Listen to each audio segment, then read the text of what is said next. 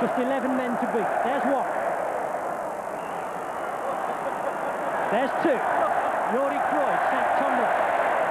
That's 8 left. He's gone for the return from Joel Cantona. He's still inside there. Will he keep it on?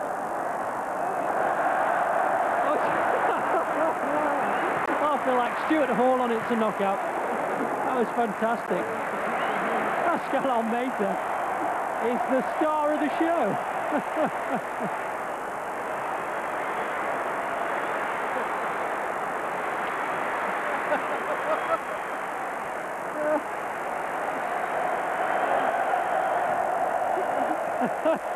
Yeah, well, I'm lost for words, really.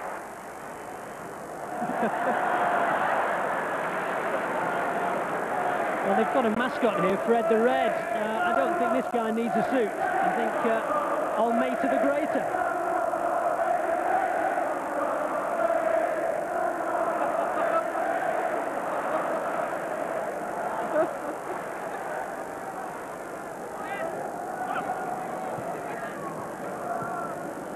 He's not really a goalkeeper, Alistair, is he?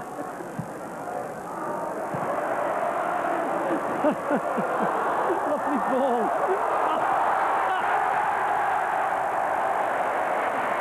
Well, I think the goal will stand. Olmeta well out of his area.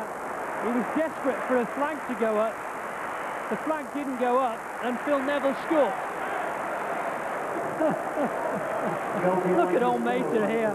I don't think this is in the coaching manual. A good goal nonetheless. Luke, can you think of anything to say about that?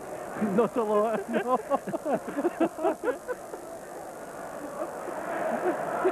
He's cost him the game, hasn't he? He's never a goalkeeper, Alistair. Where does he come from? Now, tell us the truth. Excuse me. Put him out to go in this wonderful game of football, which has been everything that this 55,000 crowd wanted. Plenty of goals. There's just one thing missing, and that is that Eric Cantona hasn't scored yet. But I think one thing that the crowd will want is for this fella to score. Here he comes.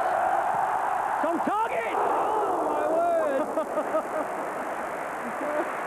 Well, Alex Ferguson loved it. It wasn't far off. Well, he's the most popular man in Old Trafford now, and that's saying something. My goodness, that was so close. Did he get a touch on it, the keeper? Oh, possibly. He must be exhausted. The deflection reaches Phil Neville. There's no flag. Where's Eric? He's nowhere to be seen. Phil Neville looked up to find Eric Cantona. Cantona had just taken the corner and wasn't in the area.